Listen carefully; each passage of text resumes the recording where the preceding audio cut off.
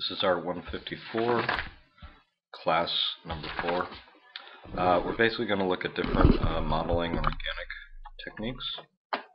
So if we go to Create, Shapes, Line, we'll use this tool. And we'll click the left mouse button 1, 2, 3, 4, and then the last time you click it, you want to click over the first. You get a prompt that says, do you want to close spline? And you say yes. So now we have a solid shape, if you will, called line. Now we can do different things with this. I'll show you how to do a compound shape. So we do create. Now the line tool just creates basic spline. The circle is basically a pre-made shape. They usually call these parametrics. So I will draw out from roughly the center and create that shape. Actually, let me change the color real quick on the gray. Line is not very helpful. Okay, and actually let me get rid of the grid so you can kind of see what's going on. And let's make this a little lighter. Okay. So right now these are two separate objects. And if I look at the circle and I go to Modify tab, you'll see the only thing I have is basically the radius that I can control. While with the line, it looks kind of like the Edit Poly modifier, and the fact that we can select different elements and we have different changes we can make. But what we want to do is down below, you'll see an option for Attach. And we want to go, and you see the cursor changes when it sees other spline shapes. And click it, and now we have a solid shape. So we can do different things with a solid shape. When we're working with if you go through here, there is no extrude at all option for the line tool, or what's called edit spline mode. This is default. So what you need to do is you have to actually add a modifier to it. So here's the extrude modifier, and you can see automatically if I do nothing, it creates a face, two-sided. And if I increase the amount, you can see it grows. The only drawback with this is that I can't do any scaling and I can only do one operation. So I'll delete this and I'll go back and I'll do the same thing, but this time choose bevel. And what I'll do is you'll see that there's a height. So that's like your standard extrude, but there's also a scale. And then if you want to do again, you can do up to 3 times. And then let's do a 4th time. Let's do further. You gotta be careful because it'll start doing weird things with the geometry.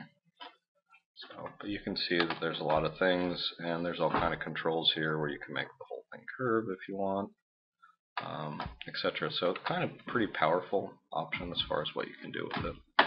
So that's something to obviously play around with, and that's the bevel tool.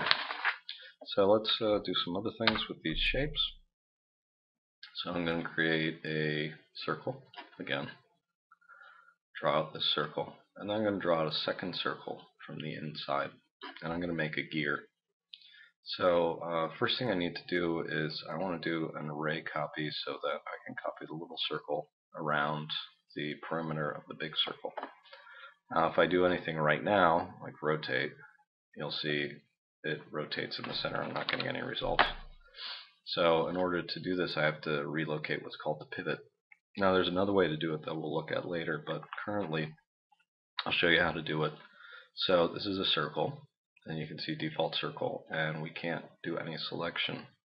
But if we go to Modify List and grab Edit Spline, which is right below Edit Poly, and then we can select the spline, this is actually a shape that's contained within the circle 002 object, because remember we can attach multiple items or detach. So if I move this over here, you'll see that the cursor still is left in the center, but the object is on the right. Now if I go out of that mode, you'll see here's my center, and if I go to rotate, it automatically rotates around there. So at this point I can pull up the array tool, turn on preview, and rotate on Z, and you can see that now I'm starting to get, and let's just increase the count, let's decrease that to 24. Okay, that looks good. And the first thing you want to be aware of is don't do instance. If you do that, basically they're all the same shape, and that creates problems. So make sure you change it to copy before you do anything else, or you won't be able to do the next operation. And hit OK. So now at this point we're ready to combine all these elements. So we will take well, we can take any of them. You can take a little circle or the big circle. The big thing we want to do is we want to do attach multi, and if everything was done right, you're going to get a list of all the other circles. So click the top one, hold down the shift key, collect all of them, do attach, and now they're all part of this single object, as you can see if I go to move this around. So the final step is to create a boolean. And the way that we do boolean is it's additive and subtractive. So first thing we want to do is we want to select the shape we want to do the operation to. So we want to keep the big circle and we want to subtract the other parts from it. So we activate boolean. Now right now if we do add, what it'll do is it'll take two shapes and combine them. We want to subtract the one shape from the other. So now we do that, I can come through. You see that I can do this, or if I want to modify this a little bit, I could come in and I can do a boolean, and I could do every other one is a subtract. Whoop, it's slightly off, that's not going to work. What I did want to show you real quick was you can also do the positives as well. And you'll see that creates a slightly different shape. So you can use either technique, add and subtract, to get different results. And then once I'm done with that, turn off the boolean by going up here, and then come in and add the we'll just do extrude, the extrude modifier. And you can see all of a sudden I have a kind of pretty neat shape that I created using some basic elements. So that's that tool and that demo. The one thing we could look at, if you're just kind of curious how this is made, is when we're working with the actual shape, it's considered a spline, so it has like infinite resolution, you can zoom in, but the instant you make it into 3D, it converts it, and you can see it's converting into a mesh. Mesh is another name for polygon, so this is actually a polygon object at this point, even though it doesn't see edit poly. So we could actually add an edit poly modifier at this point, and do things and select actual elements and move them around, etc. So now that I have that, the one other thing I wanted to show you is just kind of how this is rendered. Now if I turn smoothing off and I zoom in, and actually the easiest way to show this is just to turn on edge face, you can see that it actually reticulated or took the curve and converted it to a bunch of straight line elements. If I turn on smoothing and turn off edge face, you can see that that's gone. So it's just something to be aware of. Once again, you're creating the illusion of something that's smooth, but it isn't necessarily smooth itself. Okay, so we'll do a new object, and this one I'm going to draw a shape in the side, and actually I'll bring my grid back just to help me out for a second. And I'm going to grab and I'm going to turn on snapping. And this hopefully will be make sense in a moment. So I'm going to create actually let's do it once off and then we'll do it once on. So create shapes line, and I'm just going to create some shape whatever I want. Now if I click, if I hold, I get a curve shape, so it's going to look very strange. And if I click, I get another shape.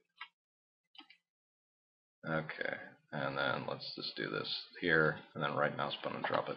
So this is kind of a weird shape that I've created. So I'll come in now, and it's a line already, and I can edit it. And what I want to do is I don't want to extrude or do anything. I want to lathe it, and the result is this really funny looking thing. Now, in some programs, you can control where it's going to rotate. But here it's minimum, center, and max, which basically is left, right, or center. So if I go minimum, that's actually starting to look more like what I intended. And if I do max, you can tell that that's not the shape as well. So minimum's the one we want to use, but it looks a little funny at this point. And the reason is because the normals are backwards. So if I flip the normals, now I get a solid object that looks kind of like a goblet. And you'll see I have two messy areas. I have this area that's messy and this area that's open.